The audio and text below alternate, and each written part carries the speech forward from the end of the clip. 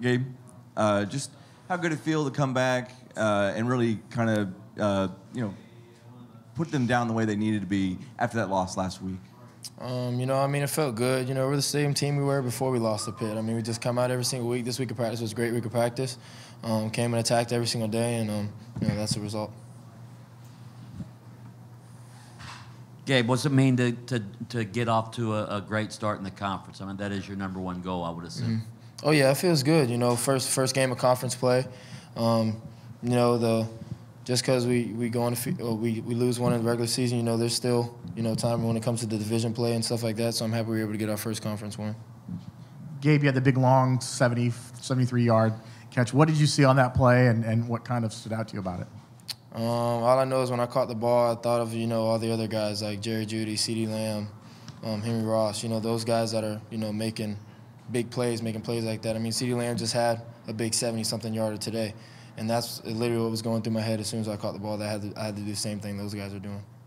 Gabe, can you kind of go a little bit more into that? You averaging about 100 yards a game, and you've kind of been locked in your matchups and winning your matchups.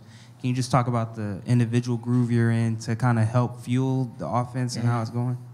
Well, I just know I have a lot of guys compete with around the country. I want to be the best out there. I had 100 and whatever yards for 3 touchdowns, but I could have had a 4th one in the red zone. That was a back shoulder throw that I didn't make, and just got to work on that this week and try to get in rhythm with Dylan when it comes to those type of throws and being able to make those plays. You guys were really down last week. What does a game like this do for your confidence? I don't think last week even changed our confidence whatsoever. Like I said, we come every single week, attack the same way we do. We're competitors. We love to win, especially for each other. So I feel like we just came out, every single week like we've been doing for the past 2 years. Like I said, this UCF team is no different just because, we had that one loss. Gabe, was that your grandfather in the punt competition? Yeah. And did you get to celebrate a touchdown with him? Yeah, I did. Yeah, What was that like? It was awesome. I know it made him happy. He was probably back there crying or something. But all he does is he loves football. That's all he watches every single day, and just to see his grandson doing something like that is special. Gabe, how great was it to see a DJ back on the field again, to actually see performance? It was great. I love seeing DJ come back out there. DJ's still the same guy he was last year. He can come in and make plays whenever we need him to be. So, I'm really happy he got to step in and make some plays.